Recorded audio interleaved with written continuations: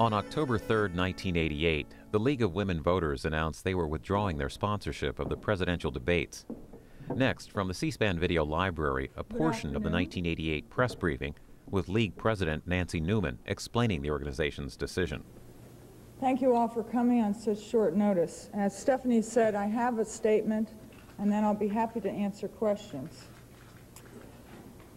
The decision I'm here to announce was not an easy one to reach.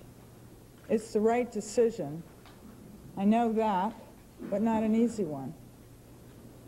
From its start in 1920, the League of Women Voters aimed to inform people about the issues at stake in elections, to open lines of communication between the electorate and candidates for public office.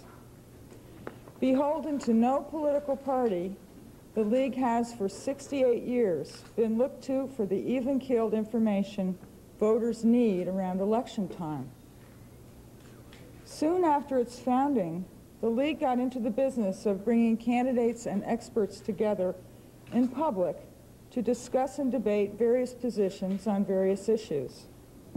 These forums were held at the local and state level in meeting halls, churches, synagogues, and schools, and eventually they were held on radio. All in all, they turned out to be an excellent means toward the League's end of providing voter information and encouraging people to vote. In 1976, the League institutionalized debates at the national level by bringing televised, nonpartisan exposure to the presidential candidates' views, positions, and priorities. Since then, the American voter has come to expect the League to hold presidential campaigns accountable and to keep the candidates accessible. In 1980 and 1984, the elections became the time when television's potential as a campaign tool was fully realized. In both elections, the League stayed in the game, and we got the presidential candidates to agree to debate. The League is proud that we were able to bring Gerald Ford, Jimmy Carter, John Anderson, Ronald Reagan, Walter Mondale, Robert Dole, George Bush, and Geraldine Ferraro before the voters in debates that proved informative, even as campaigns were proving more and more image-driven and scripted. After the 1984 election, the League decided that it would go ahead with plans to sponsor a full series of primary and general election presidential debates in 1988. In early 1987, our site selection process and other planning already underway, the chairman of the two political parties announced plans to sponsor their own series of debates. They had set up a commission, they said, and they thanked the League for all we had done and urged us to step aside. We did not. Since their press conference that day, the League has argued that an organization set up by the political parties is not an appropriate sponsor for presidential debates. Obviously, the political parties have a huge stake in the outcome of debates and elections. And obviously, a political party will not be party to an event that puts its titular head at risk. Under partisan sponsorship, debates will become just another risk-free stop along the campaign trail. We forged ahead with our plans for debates in the fall of 1988. We sent proposals to the Bush and Dukakis campaigns in May of this year, outlining our recommendations for dates, sites, format, and other concerns. As the campaign progressed, however, it became clear that the idea of debates sponsored by the political parties had appeal with people who routinely squeeze all risk out of their candidates' appearances. They prefer instead to leave the American public at risk. After a couple of weeks of negotiations around Labor Day, the Bush and Dukakis campaigns announced they had settled most points of contention, including sponsorship. The problem was the sponsors were not in on any of it. The negotiations over these critical events were carried out by the campaigns alone to serve the campaign's interests. Throughout these negotiations, I asked that the campaigns open the door to the League. I was certain that the voters' interests would be better served if there were a third party in the room keeping campaign manipulations in check. The campaigns said no, keeping the voters' interests out of their discussions. Representatives of the two campaigns came to us on September 28th, just 2 weeks before the debate, with an agreement we were told we had to sign. The agreement had been reached by the campaign chairman, and it spelled out everything. Between themselves, the campaigns had determined what the television cameras could take pictures of. They had determined how they would select those who would pose questions to the candidates. They had determined that the press would be relegated to the last two rows of the hall.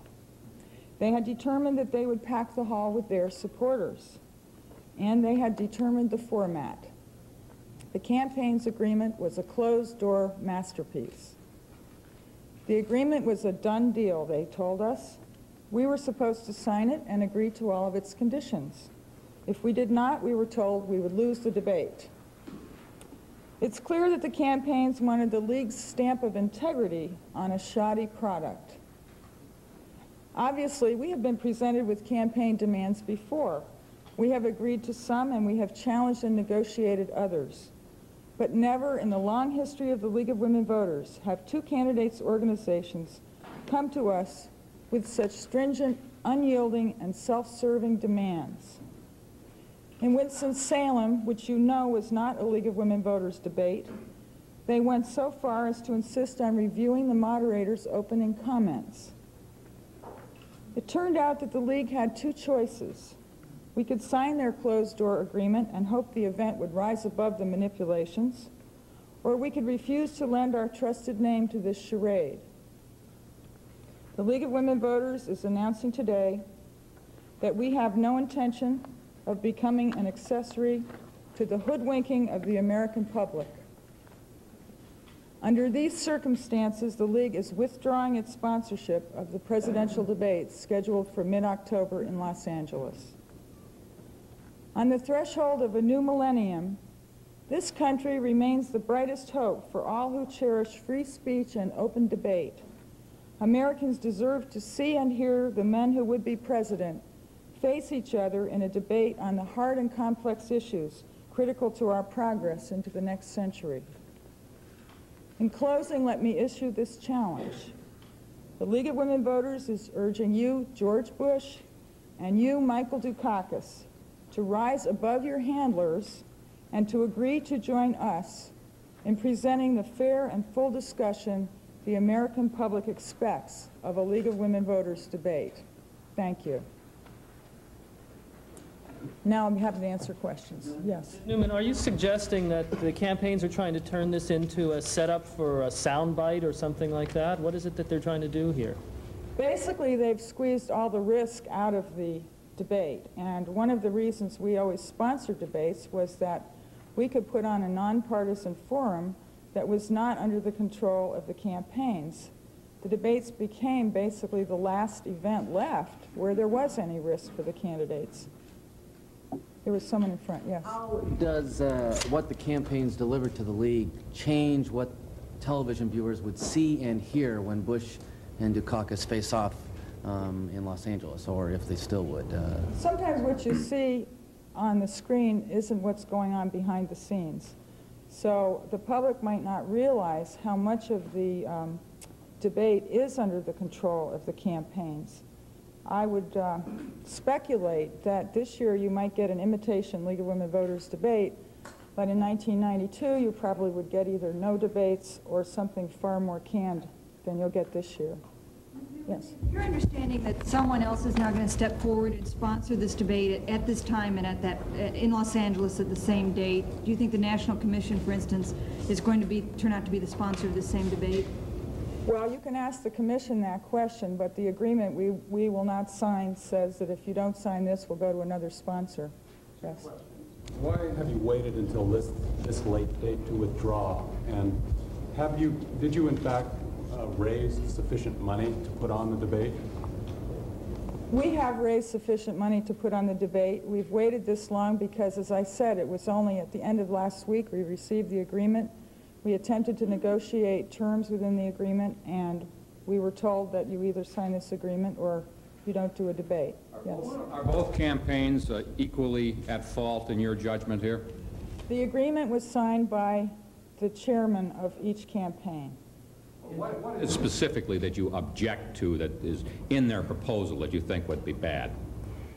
I did outline several objections in my statement, but basically the campaigns have dictated who will ask the questions, how the questions will be asked, how the cameras will be placed, what kind of photographs the cameras can take, who will sit in the hall, and where the press should be located in the hall.